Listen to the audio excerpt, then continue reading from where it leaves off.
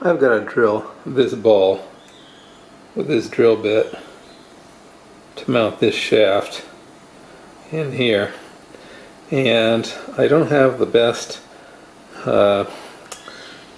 drill press, so I got to kind of make do with what I got. Let's go through this and see how I'm going to do it.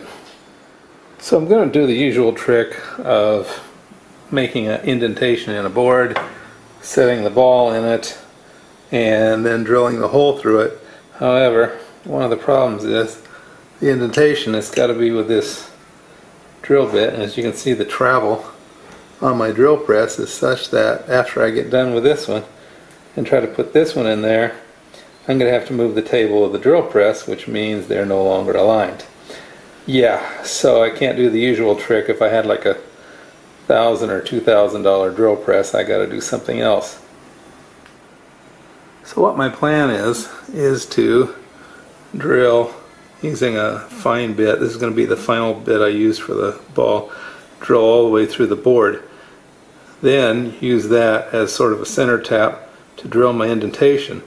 That way later, when I come back and I have to move the table, I can use this hole to line up the board, and hence the indentation, and hence the ball. So let's see if this is going to work. First step is to use this bit and drill a hole all the way through the board. So I've chosen a relatively clean area of the board. I'll just drill all the way through it.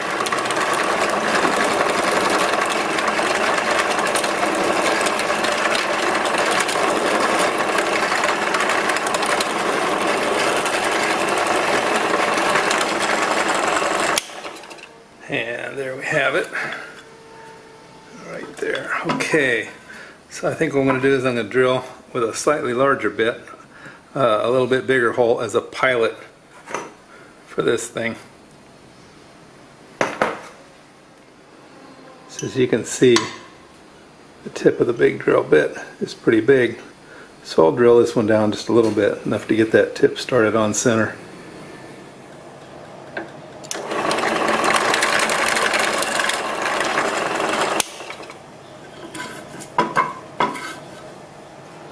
And check to make sure that our hole is still aligned down the middle, which it is. As you can see, I've had to move my table down, so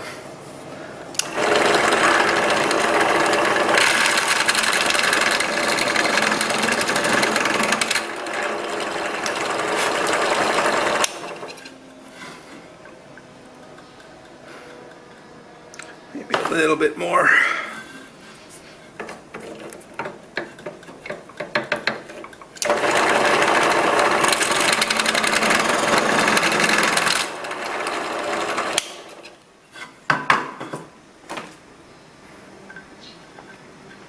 Okay, that should do it.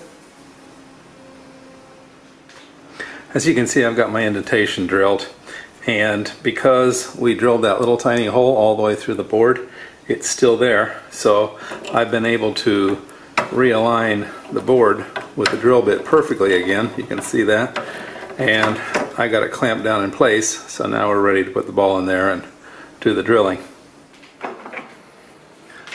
The tissue is to make sure the ball isn't in there wobbling. It helps secure it a little bit better.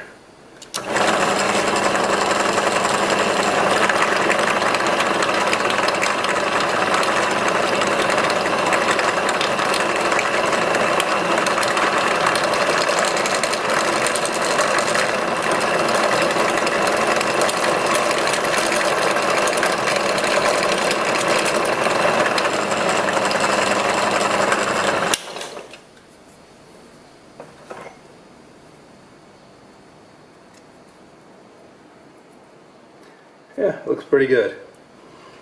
Okay, well that was it. How to drill a ball, in this case for mounting on a shaft.